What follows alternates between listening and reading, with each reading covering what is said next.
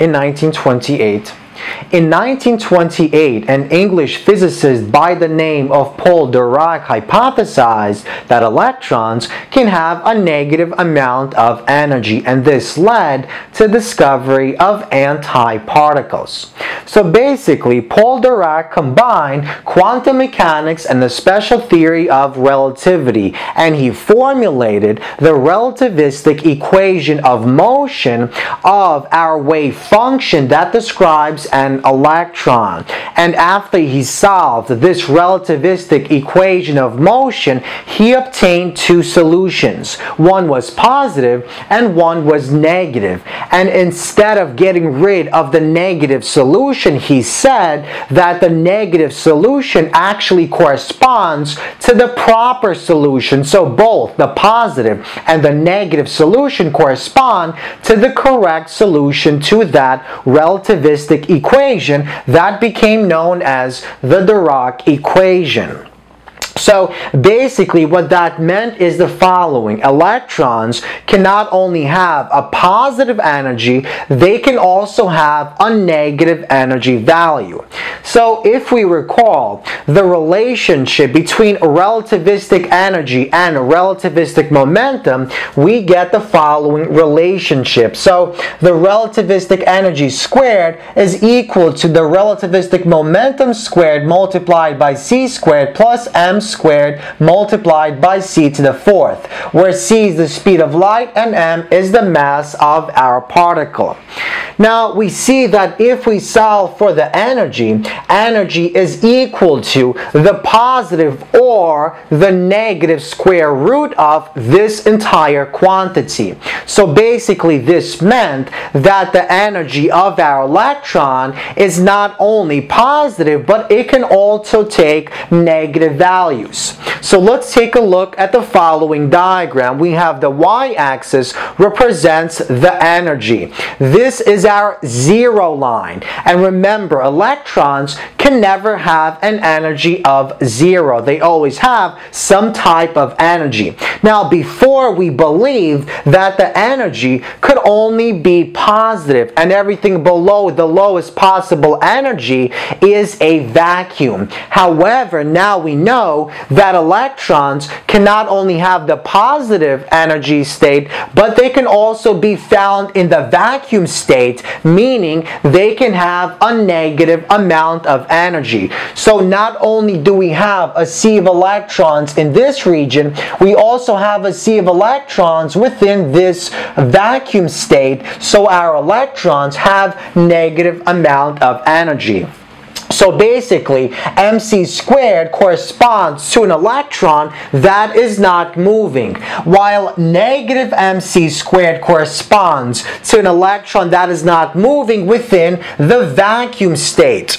So this equation shows that free electrons can be found in two regions. The upper section corresponds to the normal electrons found in the positive region with a positive quantum energy state. Now, the lower region, however, corresponds to the electrons having negative energy, and this region is known as the vacuum state because before Dirac's hypothesis, we believed this was empty space. It contained a vacuum, no electrons.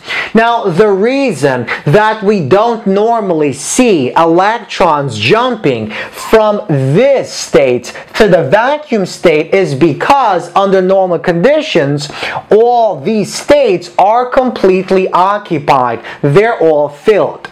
Now, what about the opposite? Can an electron from this negative energy state actually transition and jump to this positive energy state? Now, the difference between this energy and this energy is given by 2mc squared.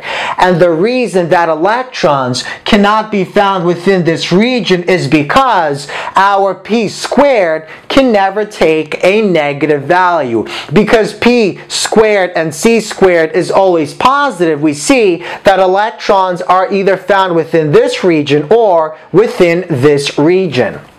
So, how can we make an electron jump from the vacuum state from negative mc squared to the positive energy state to mc squared? Well, let's take a photon of energy and let's allow that photon of energy to strike the surface of this vacuum state.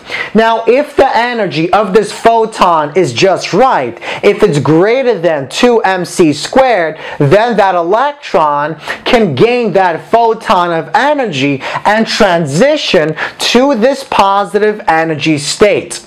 So when that takes place, our electron transitions to this state and it leaves behind an empty spot, a hole. And this empty spot is known as the antiparticle to that electron, or the positron. And this positron can now move around in space. So once again, what happens if a photon of light with just the right energy, if the photon of light has a great amount of energy than 2mc squared, strikes an electron with a negative energy state?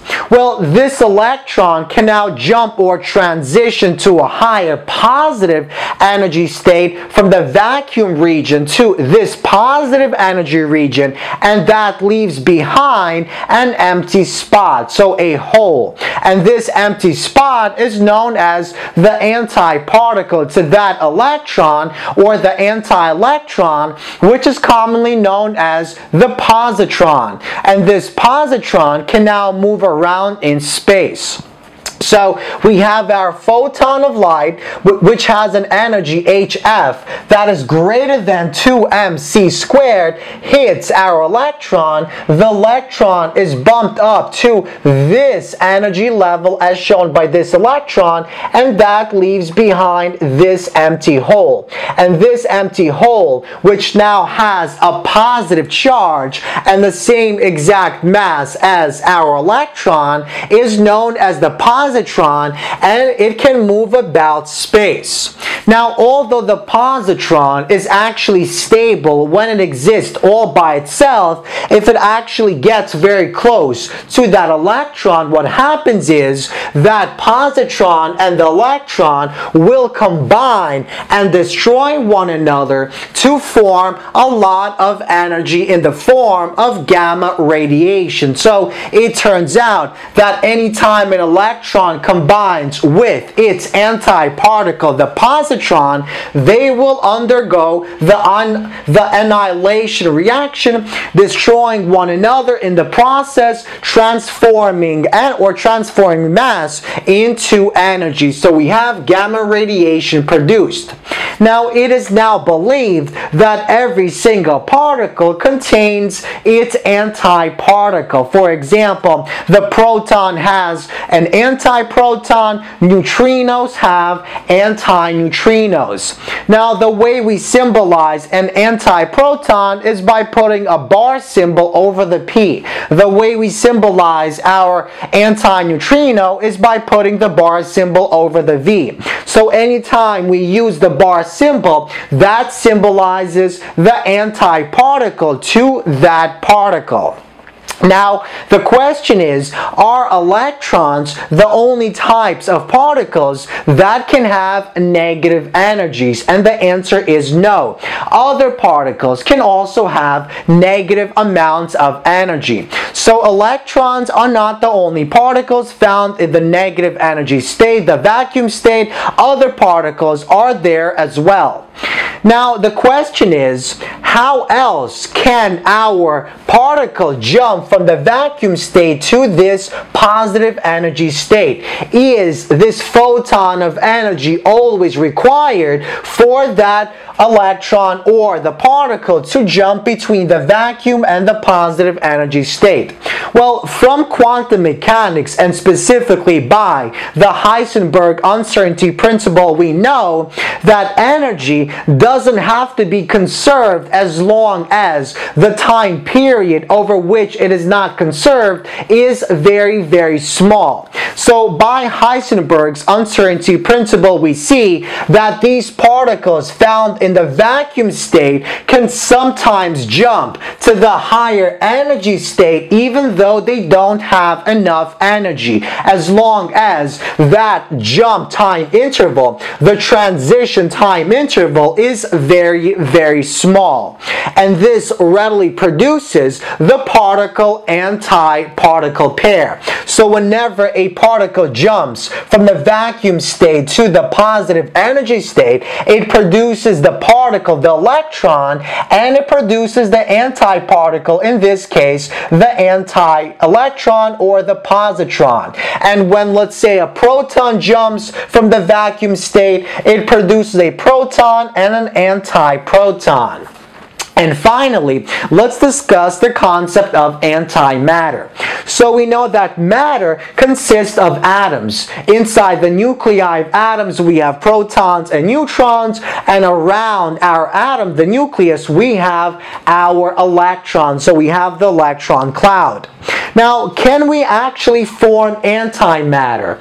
Antimatter would contain anti-atoms, and anti-atoms have antiprotons and anti-neutrons inside the nucleus, and they have positrons or anti-electrons orbiting that nucleus. And the answer is yes. We have actually formed things like anti-helium. So anti-helium contains positrons orbiting that nucleus, and that nucleus consists of antiprotons and anti-neutrons. So material composed of anti-atoms is known as antimatter.